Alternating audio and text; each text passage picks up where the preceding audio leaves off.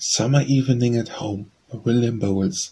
Come lovely evening, with a smile of peace, visit my humble dwelling. Welcome in, not with loud shouts, and with thronged city's din, but with such a sounds as spit or tumult sheaths of a sick heart. Grasshopper's faint pipe and the blades of dewy grass unripe, the bleat of a lone lamb, the cruel root, heard indistinctly from the village green, the bird's last twitter from the hedgerow scene, where just before the scattered crumbs are strewed, to pay him for his farewell song.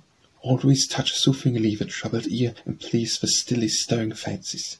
While my hours, for I have dropped beneath life's early showers, pass lonely oft, out of my heart is sad, yet I can leave the world and feel most glad to meet we evening here. Here my own hand is decked with trees and shrubs with slopes around, and once the leaves by dying airs of hand, sweet to my spirit comes the farewell sound that seems to say, forget the transient tear, the pale youth shed, repose and peace are here.